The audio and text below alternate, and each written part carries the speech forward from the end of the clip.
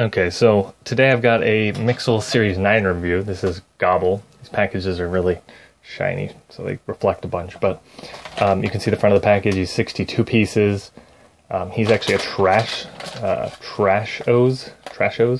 You build the big guy there. There's a good look at the back. 2016 Cartoon Network, where all the parts are made.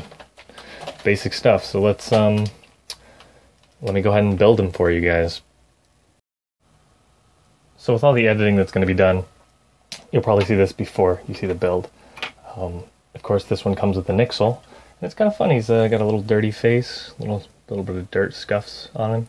So he's kind of fun, pretty standard though. 3 teeth top.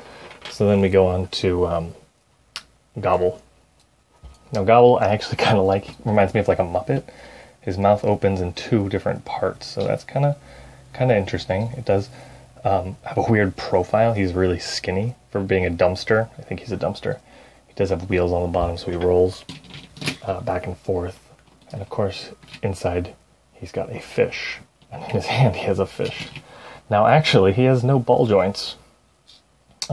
He's got the eyes, which are big ball joints, but they don't exactly do anything. You know, they pivot back and forth, do that whole thing. But he's actually kind of simple. The back's straight black. And that's the review, guys. Stay tuned for the build.